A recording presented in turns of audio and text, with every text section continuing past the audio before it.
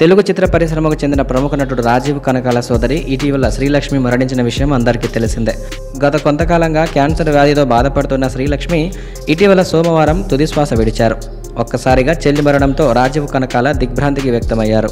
వారి కుటుంబ సభ్యులు ఇప్పుడు దిక్కుతోచలేని స్థితిలో ఉన్నారు.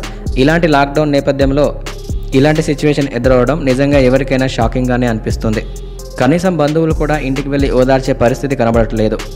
దీంతో రాజీవ్ కనకాల కుటుంబ సభ్యులందరూ తమ ఇంటికి రావద్దని ప్రస్తుతం ఉన్న సందర్భాలను బట్టి, ప్రస్తుతం ఉన్న సిచ్యువేషన్లను బట్టి అర్థం చేసుకొని ఎవరూ తమ ఇంటికి రావద్దని మీడియా వేదికగా ప్రకటించారు.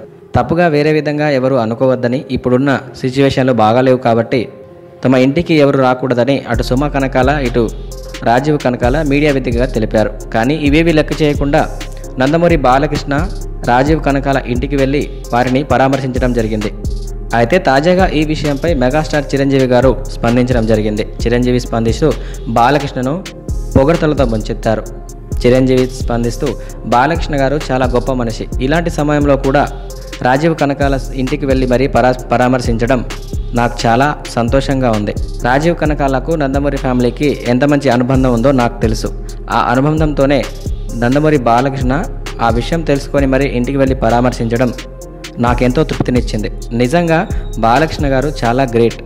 తమ అభిమానులకు కానీ తన సన్నిహితులు కానీ ఏమైనా జరిగింది అంటే ఇలా ఏ సమస్య వచ్చినా ముందుండి నడిపించే బాలకృష్ణ గారికి నా హృదయపూర్వక ధన్యవాదాలు తెలుపుతున్నాను అంటూ మెగాస్టార్ చిరంజీవి గారు ఈ విషయంపై స్పందించడం ఇప్పుడు హాట్ టాపిక్గా మారింది.